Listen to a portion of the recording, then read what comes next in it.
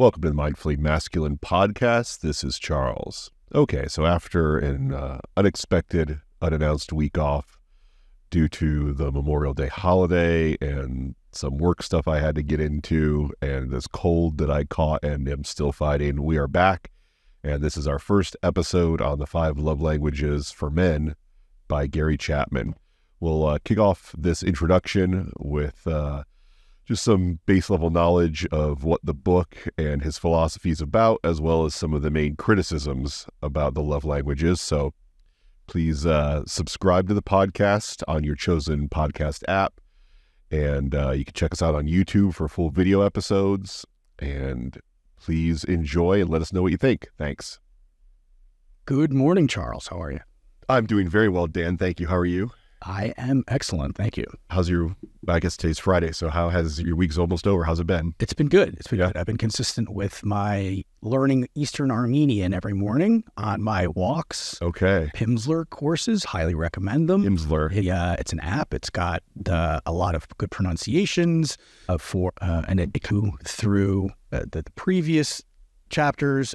In the current chapters, a lot of refresher, there's flashcards, a lot of really good interactive exercises, like they gamify it.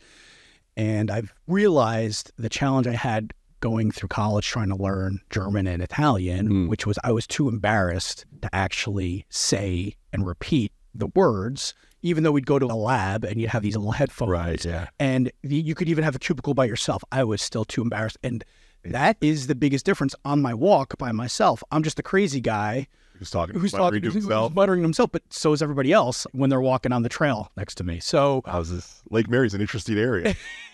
I never talk to myself while I'm walking, and neither does anybody I pass.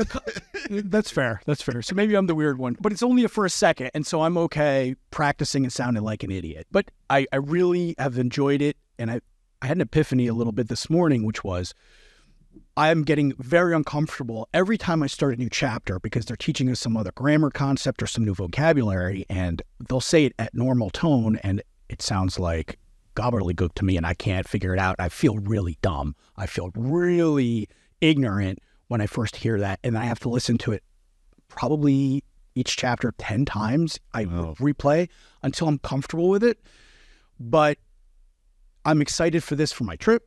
And I realized that's the key for any type of change is figure out what you are really going to enjoy and make that uncomfortableness just something that you repeat over and over again. So use that then for other habits, for other changes you want to make down the road. Just remember, hey, I was really uncomfortable learning Armenian. How did I get over that? And so you get used to and anticipate feeling uncomfortable. And once I have that in my mind, it's a little bit easier then to maybe eat not quite as often, not give in to that urge immediately. Sit with that feeling, because I've been pretty uncomfortable these last month of 6 weeks of listening to this Armenian and trying to speak it and stuff like that. But once you get it, it feels really good. And so get that positive feedback.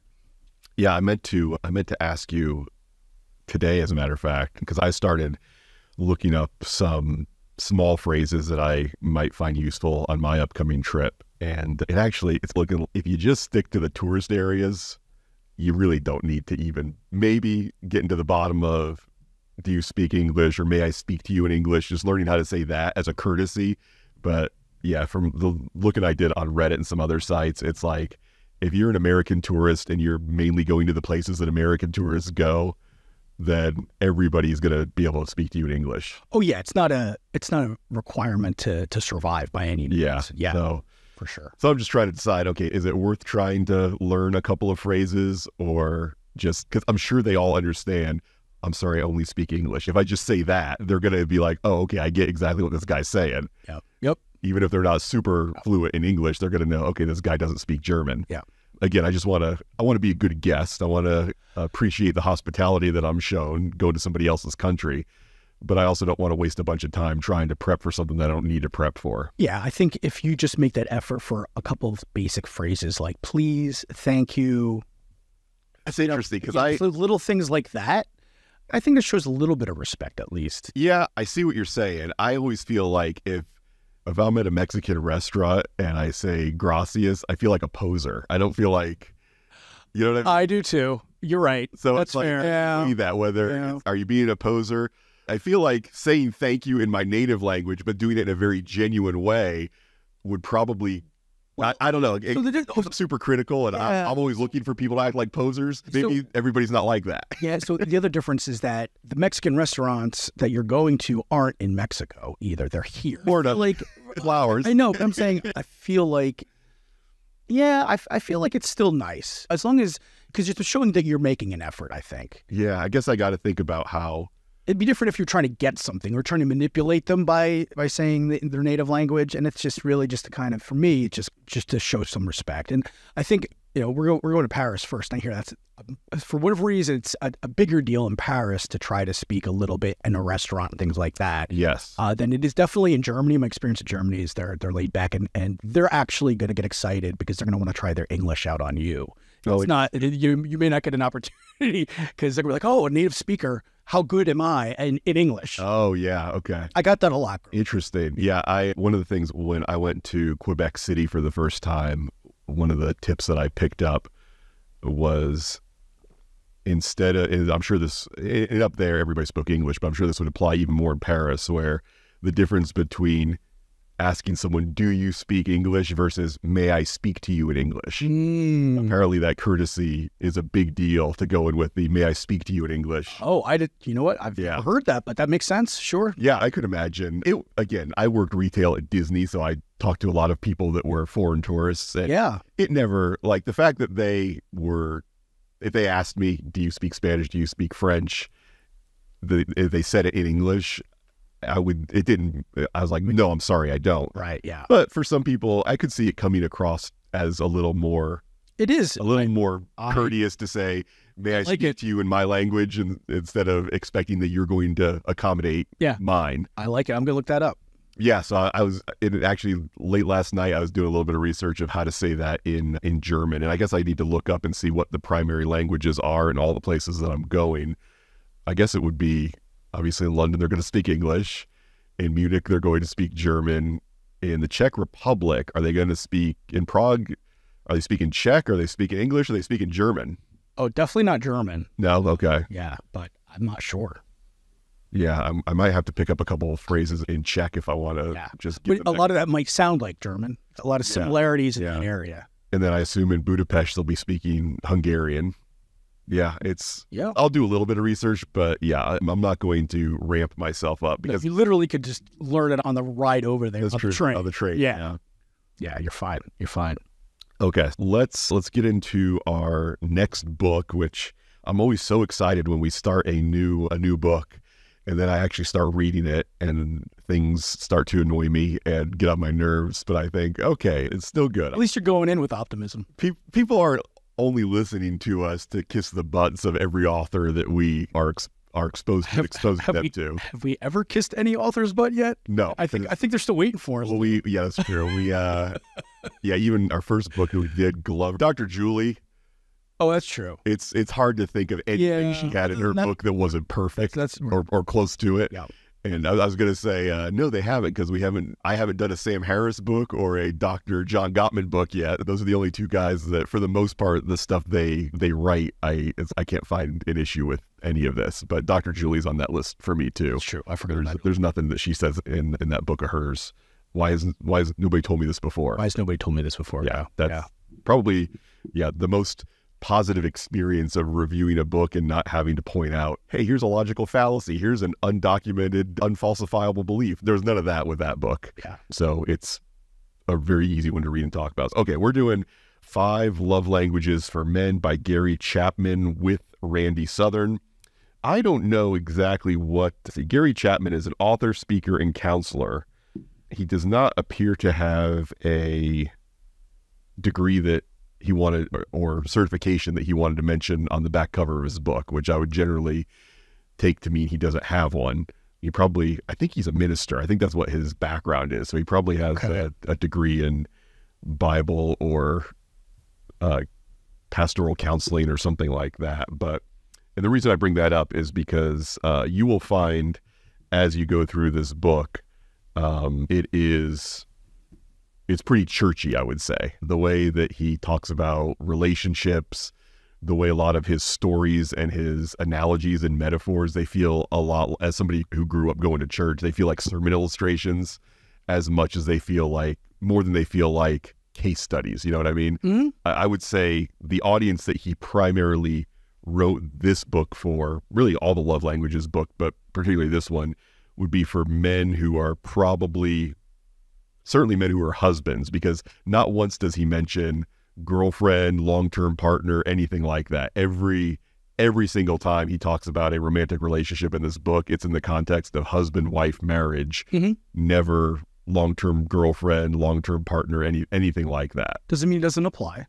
Correct. It will apply in many cases. It's just, if you're like me, easily distracted by, oh, I notice that he always does this and never says this. Yeah, so if you're looking for reasons why this doesn't apply to you, you can definitely get the feeling from the way that he writes. But like you said, I would argue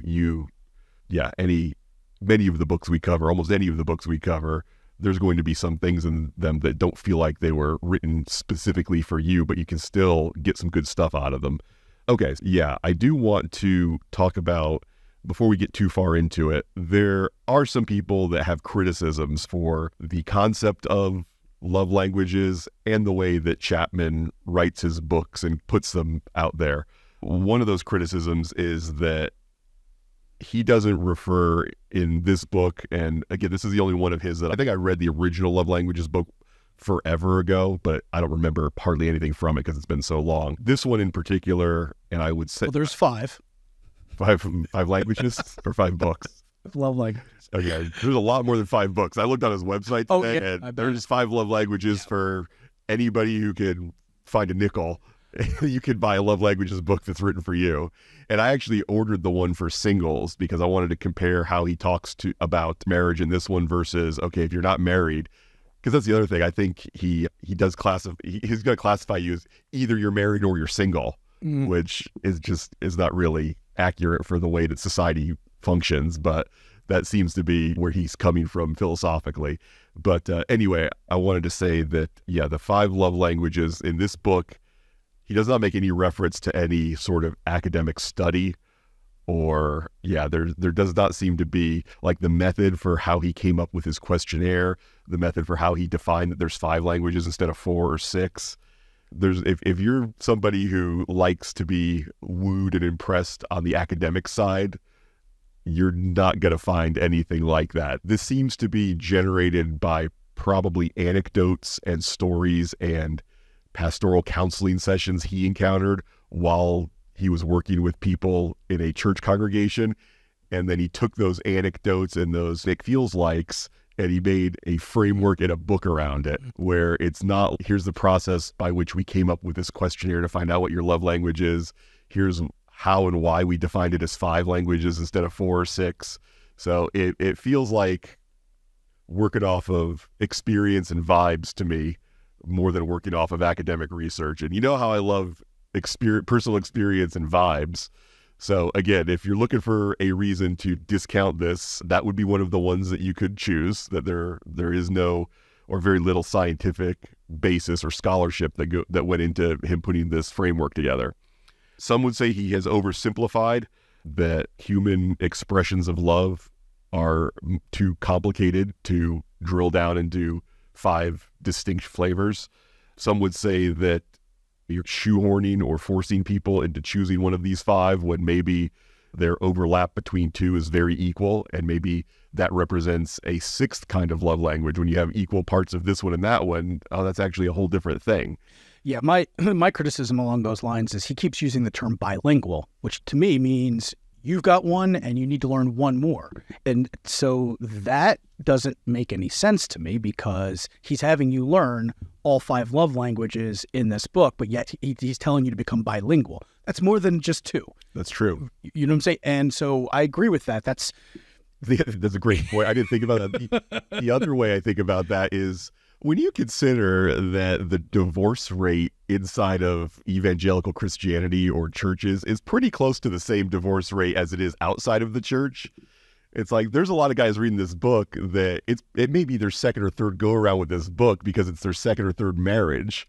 And so, yeah, bilingual assumes that you grew up with your love language and then now you're learning your wife's love language. What if you're learning your third wife's love language and you've already been through this a couple times? Then you're going to be tri or quadlingual, depending, although that doesn't take into account that you're probably marrying pretty much the same woman each time. We do have a tendency to do that. We do have a tendency to do that. Okay, the potential for misunderstanding, which, yeah, if partners focus solely on their own language or their partner's primary language, they might neglect other meaningful ways, because I would say that based on the circumstances that you and your partner are experiencing, as far as various crises in life, whether that's with illness or job loss or any kind of other economic problem, issues with your children, it could be like, okay, for this particular crisis, the love language that is the most necessary is one that is neither of our primaries. But to get through this in a way that we're not traumatized, we have to focus more on quality time, for example, even though quality time might not be either of our primary love languages. So I think that's a legitimate criticism. There's a couple of these that I don't think are very legitimate. They seem like they might have been brought up by someone who hasn't actually read the book. Focus on receiving over giving. This framework can promote a focus on what we receive from a partner rather than learning how to express love in ways our partner appreciates. That's the exact opposite. Yeah, this book's advocating in this book. And maybe that's because we're reading the version for men. So he's just, okay, for men, we need to focus more on what they give to their wife than what they receive themselves, which would be a little bit of a gendered stereotype, but also probably accurate in most relationships.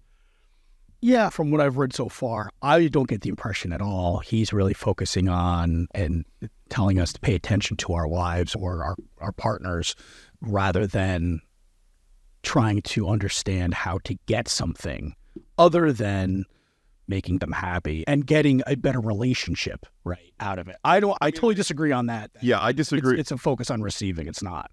I would say if anything, my criticism for, again, this specific volume made for men is the opposite. It's focusing far more on how to give to your wife in a way that she can accept than it is how to understand what you need and how to communicate what you need. I think, yeah, if anything, it's close to a balance, but I think it tends a little bit more on, okay, guys, it's your job to learn your wife's love language and how you can fill her love tank, which we'll talk about that concept in a second. I think, yeah, if this particular book has a problem or this edition has a problem, it's focusing on giving over receiving, I would say. Neglecting individual differences. Again, I disagree with this one. The importance of each love language can vary significantly across individuals and cultures. Yeah, that's why it talks about you filling out the little quiz or questionnaire and your wife filling out the quiz or questionnaire. I don't need to worry about some stranger's love language who lives in a different country with a different culture. And I feel like this book does a pretty good job of saying you need to be concerned with... It's an individual thing. Yes. Not a group. Yeah, I didn't hear anything to the lines of men all have this love language, women all have this one, Italians all have this one, Swedes all have that one. He doesn't do anything like that. So I think that criticism is a little not really hitting the mark.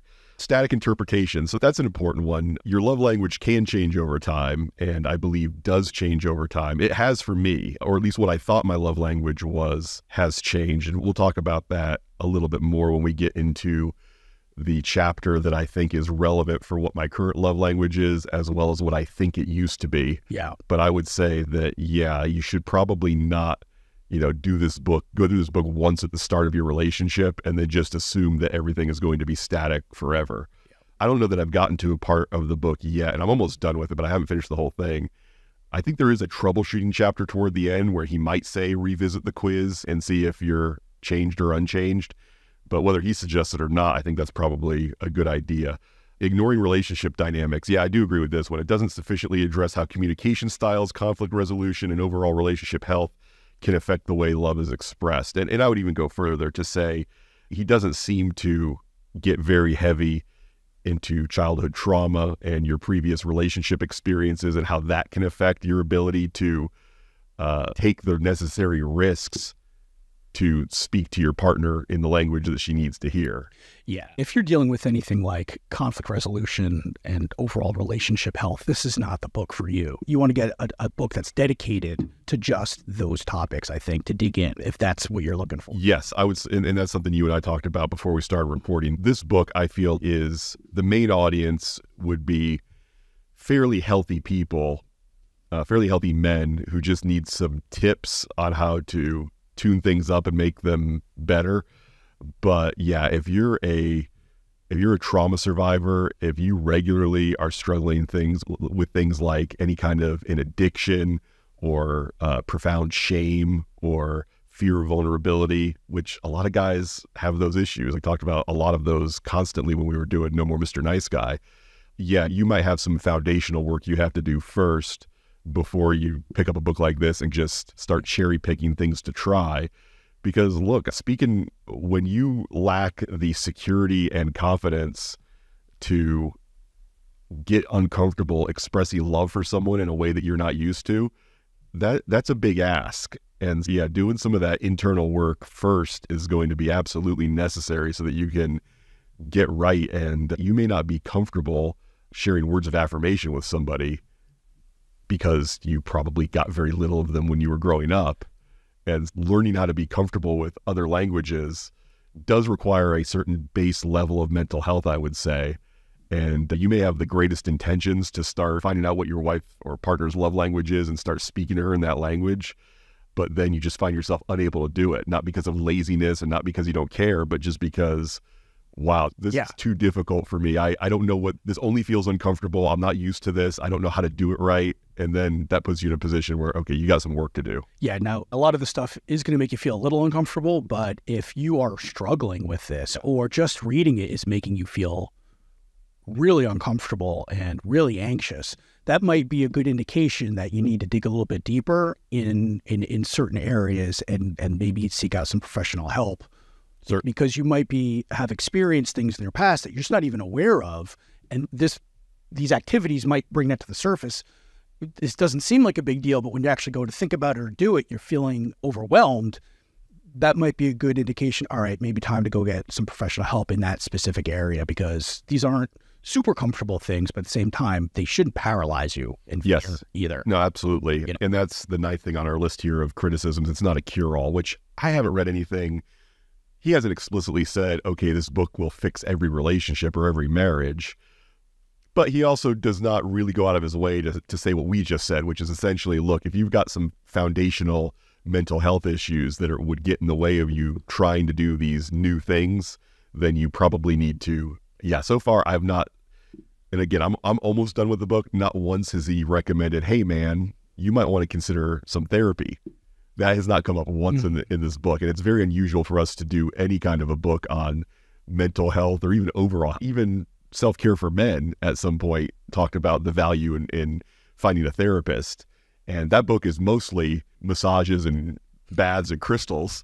But at some point, it was still important enough for the author to say, hey, you might need to consider finding a therapist. Yeah. The fact that I'm almost done with this book and I don't remember him, and as we go, we're going to go through it with a fine-tooth comb as we do. Maybe something that I missed will come to my attention, but so far, I have not heard him explicitly say, there are problems you might have that this book won't fix, which is another thing that feels a little evangelical churchy to me. The idea that there could be things outside of my primary skill set that you might need that I can't provide, and you might have to go somewhere else to find that. Yeah, you don't want to send people away. That's not a thing. Yeah, growing up in the church, that is not a thing that we were taught to tell people. Okay, potential for manipulation. I'm not too concerned about this one. If you are a bit of a love bomber and you exploit and manipulate people in relationships, maybe finding out somebody's love language and then using that to get what you want out of them is a possibility. But I feel like... Yeah, it's not like instructions on how to build a nuclear bomb or anything, where like getting that published online. You know what I'm saying? It's a little different. I feel like men who... If that's already your thing, then you don't need the offerings of this book to figure out how to do that. Manipulate people. Yeah, you're probably already pretty skilled at that, and this book isn't going to add a whole lot to your repertoire. Commercialization, yeah, I do. Just going on his website this morning, you could take the love languages quiz on his website and it will tell you your primary language. But if you want to find out how the other 4 rank, then you have to spend $35 to get that answer. Oh. And as I said, there is a different love languages book for whatever your demographics are, a young, old, teen, single, man, woman. He will sell you a book based on whatever you are that is specifically designed for your demographic, which we went with the one for men because I think it's most relevant to our audience of either men or women who want to understand what's out, what resources are out there for men. But yeah, it is he's definitely commercialized this into workshops and books and premium online content and stuff like that. I've got no problem with that whatsoever. I don't have a problem with it. I don't think there's an issue. If somebody does the work to create something that people want to buy, then the people who buy it and the people who sell it don't need me trying to guilt them out of what they want. No, and that's the thing is I don't think that should be on a list of criticisms because he's, in effect, by saying it's love languages for men, for teens, for women, he's actually speaking a language that speaks to his potential audience, right? So for men, and he uses examples, stereotypical examples of men and activities that men like to do, and he probably does the same thing in those other formats as well. And so to me, he is practicing what he preaches. He is using the language that the majority of those people stereotypically respond to and can identify with. Good for him. Okay, my counter argument to that is if Dr. Julie released a "Why has nobody told me this before" for men, women, teens, children, singles, divorcees, it would give me a little bit of ick. You wouldn't feel that? Not at all. Not at all, because I'd be curious. I'd be like, oh, what kind of considerations is she bringing to light that a common teen or a common mom or would encounter in this situation? And I would, if there was one of those that was like identified for me, I'd go for it. Okay, but what if you read the original and then read the one for men and you were like, okay, she crowbarred a couple of references in here for men, but it's not really any new stuff. I have no problem with her because maybe she'll reach more people. I've got no problem with them making, it's still good information. It'd be different if she was leveraging the success of the first book and then the other stuff that she's putting out, she's writing the coattails of that, and that other stuff is crap. That's true, yeah. Then I would have a little bit of a problem. Or if she just put out the "Why has nobody told me this before" for men, and she just put a dark blue or a black cover on this exact same book. Even then, again, if the information is still of quality and is still the same, I've got no problem with that. Where I have it is where I feel it's a bait and switch is if it's garbage information or a garbage product and you're using the halo effect of the success of the first product, that's where I would be like, gotta be, buyer beware. Yeah, that's fair. For me, anyway. That's what I'm saying. I remember back in the day when Howard Stern used to make fun of Rush Limbaugh because one of the things that Rush Limbaugh would sell to his listeners, his fans, he would basically go through a company to get what's essentially a $99 black leather chair from Staples, and he would put the EIB Excellence in Broadcasting embroidered logo on it and then sell it for 6 or 8 times what you would pay if you got it at Staples. Oh my God. Yeah. And so Howard would tease him about that. Bill O'Reilly was famous for doing stuff like that too, where it's this no spin zone 3-ring binder that's essentially a $4 binder that I put my logo on and charge you $40 for. I guess this is not that, but I still, all the different flavors and stuff that's out there, and particularly the idea of the workshop or the couples retreat that you go to that is, again, seemingly not based on any real academic or scientific process. It's more of just we will sell the 5 love languages workbook to your Sunday school class, and then we will come by 8 weeks later to promote the marriage workshop that we're doing in your area, where, if it's working for people, I got no problem with people spending money on things that work for them in the absence of scientific proof that it's actually doing anything. If it works for you, then by all means have at it, but it's still gonna either annoy me or turn me off a little bit. Yeah. So that's my thing though. That's not their thing. Okay, so let's talk about, he does talk about being bilingual, as you mentioned, having the language that you understand and speak in by default, and then going the extra mile to learn the love language of your partner so that you can speak to her in the way that she can hear you, in the way that she'll get value out of it. And he does have an example of, I think it's 3 guys at the beginning of this chapter that did some pretty elaborate romantic seeming things for their partner. And then he finishes that by saying, yeah, but if those big elaborate things they planned were not in their partner's love language, it was meaningless. Yeah, it might as well have just bought him a greeting card, or it was Chinese takeout and a greeting card. And I was like, no, that's not this. The first example was a guy who basically took 18 months to plan a superhero themed wedding for his wife. It was on their 10th anniversary. He basically that's what it was. Did their wedding reception with all these interests that she had.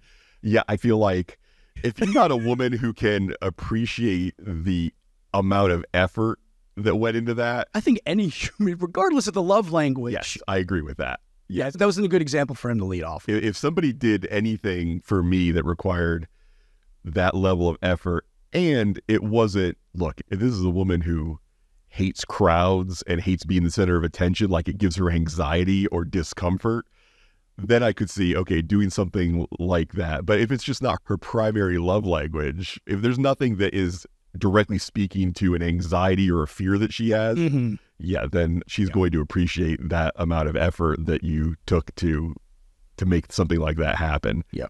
So yeah, I did feel like him boiling it down to, yeah, but if you don't read this book and get everything from this book, you might make this mistake where you put in all this work and all this effort, and it turns out you might as well have just written "I love you" on a Post-it note. It was a bit of an extreme example. Yeah. Which, yeah, again, that is extreme examples seems to be one of the hallmarks of a good sermon illustration. And a lot of this stuff is coming across as sermon illustrations. So yeah, everyone has a primary love language, a way of expressing devotion and affection that touches us deep inside, occasionally puts a goofy grin on our face, and leaves no doubt that we are truly and spectacularly loved. Again, this would be the place that a normal book would have a little footnote where he references the academic work that supports him saying this. But yeah, everyone has a primary love language. Just accepting that as a fact without anything to back it up. Okay, since I really trust my preacher who told me I needed to buy and read this book, I'll just accept that on faith. Yeah. But that's not where you and I come from with any of the books that we review. We're not just going to accept any of this stuff, and we're going to evaluate it. And that's a pretty big claim to make without any kind of supporting evidence, in my opinion. And now, my opinion is I don't need a scientific study for every single thing that somebody says either. So I try to say, hey, does this apply to me? And then logically and emotionally speaking, could I see it applying to other people? And I do, and I can. And in terms of that there is some sort of way that we all resonate with more than others in terms of the way we feel cared about. And that's the way I think about it. And so I don't need a scientific study to prove every single thing. I see your point, but for me, I don't. Yeah, no, when I read most of the concepts in this book, they feel like they're probably true. Yeah. But I could be wrong. I could be fooled. I could be misled. They might not be right, but they feel right intuitively. Looking at the list of love languages, words of affirmation, quality time, gift giving, acts of service, and physical touch. Nothing pops into my head where I'm like, aha, he forgot number 6. And here's what it is. I did, and it was peanut butter. Clearly, that's my primary, and it's like the book isn't speaking to me. Boy, I do like peanut butter. I had peanut butter for dinner last night. Yeah. I got out the jar and the spoon and just didn't feel like getting up and cooking anything. Didn't feel like going to get anything. So I just popped open a can of Coke Zero and a couple spoons of peanut butter. That's my. I mean, I definitely feel loved, and I'm eating peanut butter. Yeah, but I know you're joking, but yeah, obviously.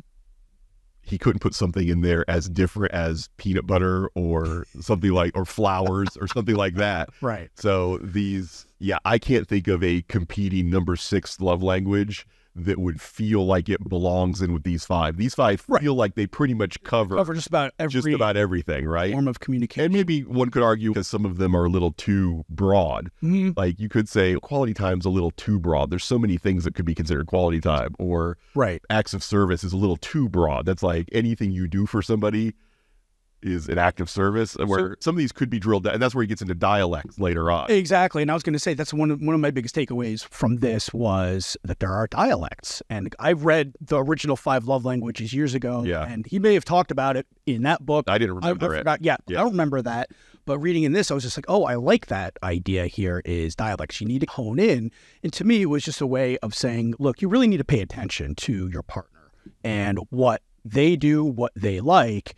And I think like the overall theme of this book is just to try to raise your level of participation and awareness of the fact that you really need to pay attention to your wife or your partner, right, and find out what they like, what they don't like. And I think the bottom line here is no matter what you're doing, the fact that you're trying to do something, I think shows that you care and that you want to make an effort and you want to make things a little bit better, right? Even if you don't get it exactly right. I would say, in reading a book like this and taking on that project of saying, okay, rather than giving her love in the way that's the most comfortable for me and convenient sometimes for me, yes, because and we've talked on numerous books about the difference between taking care of someone and caretaking someone, where it's, okay, am I giving them what I need to give them, or am I giving them what they need to receive? And when you focus on just giving people what you need to give them so that you can feel about yourself the way you want to feel, then that's going to lead to dissatisfaction and resentment. And that brings me to the concept of the love tank, where basically as you live with somebody and go through life with somebody, you guys are going to have ups and downs due to both how you react and relate to one another, as well as external pressures on your relationship. And the idea that you can do things on a daily basis that will make deposits into your partner's love tank, that means that when you guys do go through a difficult season of things like illness or economic challenges or whatever, the more fuel's in that love tank, the longer you're going to be able to cruise down the road, instead of, okay, something big is happening now, we should probably break up or have daily fights about it or whatever. And so I do see value in that concept, and I think that it doesn't just apply to this book and this framework. Like the idea of, as you water your plant all the time, as you should, then, when water gets low or you leave town for a couple of days, it's got a much better shot at surviving than if you just only trickle in a couple drops now and then when you think about it. Then when anything, either a parasite hits it or you just forget to water it because you left town and didn't make arrangements, it's not going to be as resilient as if you were taking care of it all the time. Yeah, I like the expression, the grass is greener where you water it the most. Right. The other thing that was interesting to me was when he's talking about the love tank and people speaking different love languages at the beginning of the relationship. So when you first get together with talk about that, I thought that was interesting, was that because you're so excited about the newness of the relationship, you find yourself speaking all the love languages, both giving and receiving. Right. Absolutely. Yeah. Yes. You and I use the and don't realize perhaps what that person really needs the most. Correct, because anything you do for them is going to be received as if it's their primary love language, and anything they do for you is going to be received as if it's your because you're just so excited. And we use the metaphor all the time of being on, it's like you're on drugs. Yep. And if you're taking a high enough dose of some stimulant, be it Adderall, probably cocaine, probably MDMA, it's like somebody could just give you a unbuttered piece of Wonder Bread, and your reaction is to be like, oh my God, this is amazing. This is the best thing I've ever eaten. And that is the experience that you have when you are just infatuated and falling in love with someone at the beginning of the relationship. It's like anything they do for you, about you, toward you is going to feel like, oh my God, this is the best I've ever felt in my whole life. And as you and I and everybody probably listening to this both know, that wears off eventually. Yep. And then at that point, you have to decide, okay, are we just going to say, oh, that wears off eventually, and I don't get to ever feel anything like that again? You're certainly never going to feel exactly like that again in either this relationship or your next relationship. Every falling in love experience and the kind of euphoria that it brings is always different. And it's going to be different even if you stay with the same person for the rest of your life. it's never going to feel exactly the same as it did in the beginning. One of the ways people respond to that is they just write it off and say, "Oh, that was the honeymoon phase, and now we've been together long enough where we're just roommates that have sex." You summed it up right there with Sometimes. that. Just the quote, and I could hear your voice trail down in terms of, and you're right. We don't need to be that way. I think we can definitely get closer to the honeymoon phase if we're speaking and receiving the support and the feedback and the experiences in our love languages. Yes, I would agree that, yes, the goal should not be, and unless there are some people that will struggle with levels of love addiction, sex addiction, things like that, where it's, no, I need that drug level euphoria all the time. And if I don't get that, then I got to leave this relationship and start up a new one so that I can get it from that one. But that is not the kind of behavior that this book is talking about, nor is it the kind of behavior that we recommend you just accept as, oh, that's just how I am, so that's the way I'm going to live the rest of my life, is jumping from infatuation to infatuation, or limerence to limerence. But yeah, that is a good point, and you will definitely feel at the beginning like, okay, this is great. Everything she does for me makes me feel loved, and seemingly everything I do for her makes her feel loved. I finally met the right person, and it's just going to be easy. And that is a false assumption that we can often make. So have you ever had any mismatched love languages in any of your relationships, romantic or otherwise? Family, not just romantic. That's a good question. I would say in romantic relationships, I've only had mismatches. Okay. And I think there's a good reason for that. I think that we are typically, one of the things Dr. Glover said, and I don't think he said it in No More Mr. Nice Guy or any of his other books. I think I only heard him say this on a podcast he was interviewed on. And I've heard other professionals say this too. The idea that we are attracted to partners who embody the negative characteristics of both our parents.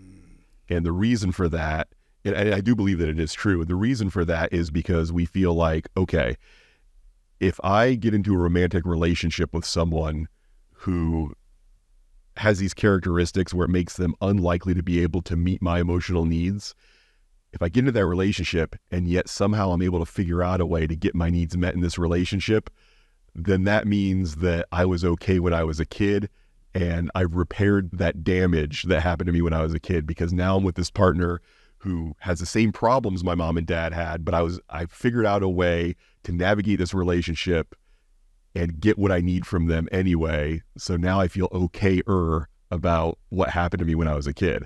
Yeah, that speaks to me. Yes, and I think as part of that, it's very likely that they have a different primary love language than you do, because I think that and again, that's something where it feels like he could have gotten, how are these primary love languages formed? Like as far as I can tell, he doesn't address that at all. The other thing that I have heard, and I don't remember where that came from, was that we may have different love languages in terms of the way we feel love versus the way we typically like to express love. And he doesn't, at least I've only gotten in a couple of chapters into this, so I don't know if he addresses it down later in the book, but I know sometimes that rings true for me. Yeah, the giving versus receiving language. Yeah. I think that would only make sense, that there would be, and maybe it often overlaps where we find it easiest to communicate in the language that we're used to receiving. Mm-hmm. But I'm not sure that's the case. I feel like your primary love language is very likely to have some relationship to the needs you did not get met when you were a kid.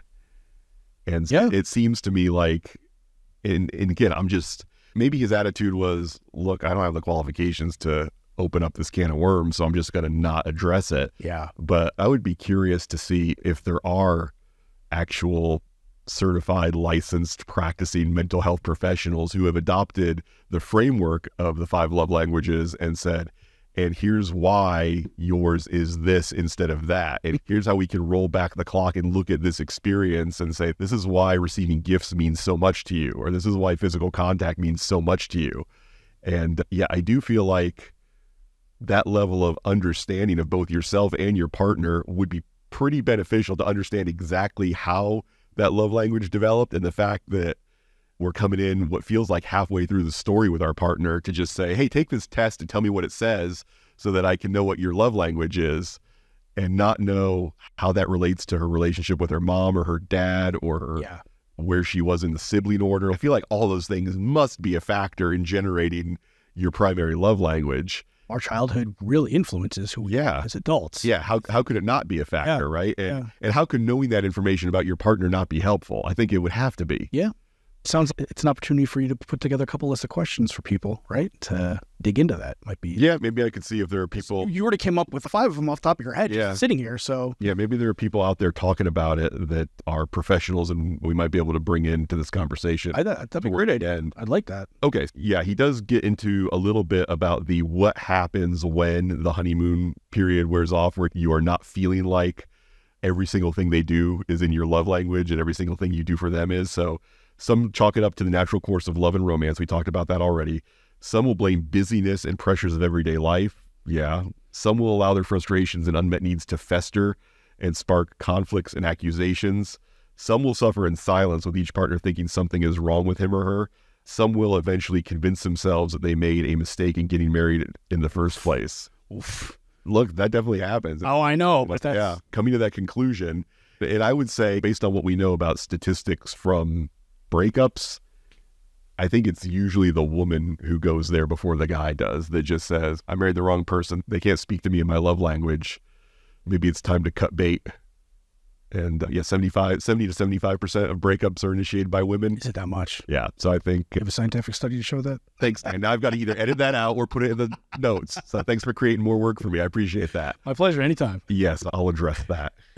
Yeah, he does... listen, if you like sports or movies about sports, boy, this is the book for you, because you are going to get tons of sports analogies and references to movies about sports.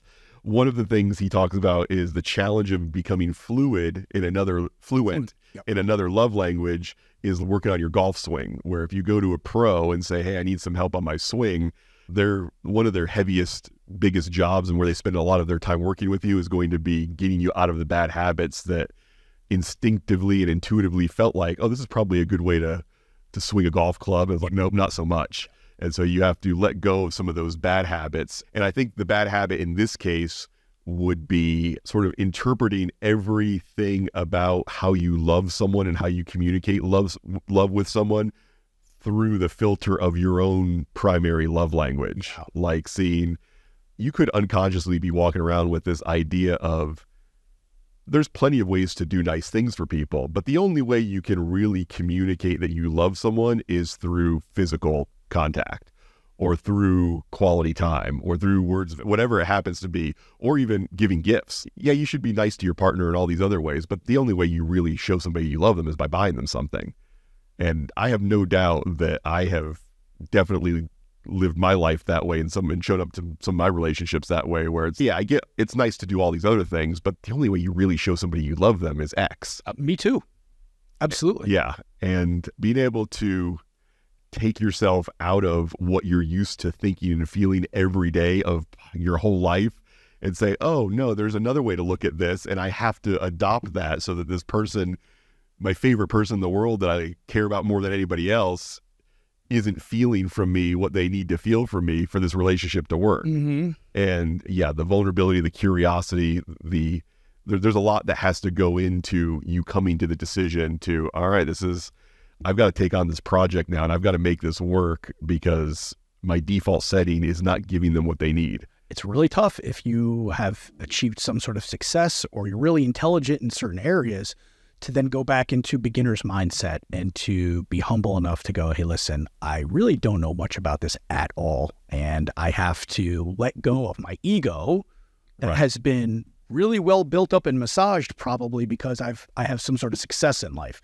And the older we get, I think the more likely we are to fall into that category. Yeah, I've referenced before with my conversations with you that being in the tech business and primarily working, the majority of my clients now are not just small businesses that are owned by a single guy, but I've worked a lot with small businesses that are owned by a single guy.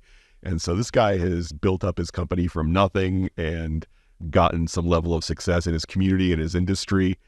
And then what you sometimes have to then deal with is, okay, as your technology professional, I'm advising you do this. And the answer is, yeah, but I was on a flight the other day and the Delta magazine that was in the seat back, it talked about going to the cloud. So I think I want to go to the cloud. And then I'm like, yeah, but here's why that's not the best option for you right now. And it's, yeah, but this article made it, it's hard to tell the quote unquote self-made man, which we could argue about whether the self-made man is a myth or actually exists, but it's hard to tell the self-made man or the man who thinks he's self-made. It's hard to give advice on anything that goes against what he thinks is the right thing to do. Yeah. And when it really comes to any relationship advice, especially somebody who's been in a relationship for a certain length of time and they feel like their needs have been met from that relationship and they feel this is producing, I'm living in the kind of house I want to live in, I've got the number of kids I want to have, and who are you to tell me advice? Your partner, you're sitting in this office or reading this book for a reason, and either you spontaneously decided to take on the task of personal development and some self-improvement, or you're trying to solve a problem. And it's hard to solve a problem when your attitude is, I don't really have a problem. I'm okay. I'm just doing this to meet somebody's request, but this isn't my problem to fix.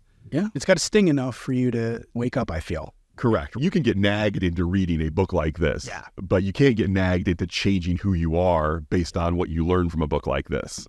Yeah. One of the things I think, unfortunately, it comes down to is lack of intimacy at some point. I know, at least anecdotally, I've heard a lot of times where, after people have been married for a while, the sex life goes down the drain or it's not what it used to be. This could be one of the reasons why is that for sure, you just don't have that connection with your partner anymore. And this is a very good incentive for a stereotypical man, right? Yeah, guys like sex. So you don't have that maybe that's stinging enough that you're not having sex the way you used to or as often as you used to. You don't feel as close anymore. That might be an incentive to learn some other languages. Yeah, and that is certainly a challenge that many relationships experience obviously every relationship's different and you can't say everything's the same just because, straight man, straight woman, here's how it's going to work. But there certainly is a problem or an issue that arises where men can often feel their emotional connection with their wife is improved, or they feel it strongly from the act of sex. Where on the other side, women don't really feel like they want the physical act of sex if they don't already have the emotional connection. So you've got one partner who's, I need to have sex to feel connected to you. And the other partner is, I need to feel connected to you to want to have sex. And so then you will find yourself in this cycle where neither person is getting what they want. And neither one wants to say, okay, I'll be the one to only give, even though I'm not receiving. Because then what if I'm the first one to give, but then I never get it back? Yeah. Or, there's a lot of very complex, vulnerable issues that can come up on both sides. And that's when a qualified third party is probably a good idea. Maybe a book. I would say in most cases, when there's a problem that serious going on, don't waste your time reading books, listen to podcasts, get your butt in a room with somebody who's a professional and say, okay, this is a 5-alarm fire that is burning up our relationship and we need to address it now. Not, let me try this book. That book didn't work. Let me try another book. It's okay. You only have so much time before things degrade to the point where you're not going to be able to get it back. Fair. Okay, Dan. Yeah, that covers what I wanted to from this very short introductory chapter to essentially the rest of the book and how you and I are planning on covering it for the podcast. We're going to then spend one episode each on the 5 love languages. That's where we're going next. So the first one we're going to cover is going to be words of affirmation. And when was the last time you've taken this test before, right? No, or I've never. You've never taken one of his tests? I don't think. You just have intuited what you think your language is? Yeah, or I took something online. I don't think it was an official. Okay, gotcha. 5 love languages marketed official copyright test or whatever. All right. We're going to record our next episode. Did you say 1 o'clock or 12 is when you're done? 1. Perfect. It's a short quiz. You can take the free one on his website where it only gives you your number 1 love language. Okay. And we will do that before the next episode so that you and I can talk about what our primaries are. Love it. All right, cool. I will talk to everybody. I'll talk to you in 2 seconds and I'll talk to everybody else next week. Thanks, Dan. Yep. Thank you. Bye. Wow, you made it through the whole thing, so you must like us at least a little bit. in which case you should definitely follow or subscribe to our show in your chosen podcast app. Thanks. We'll talk to you next time.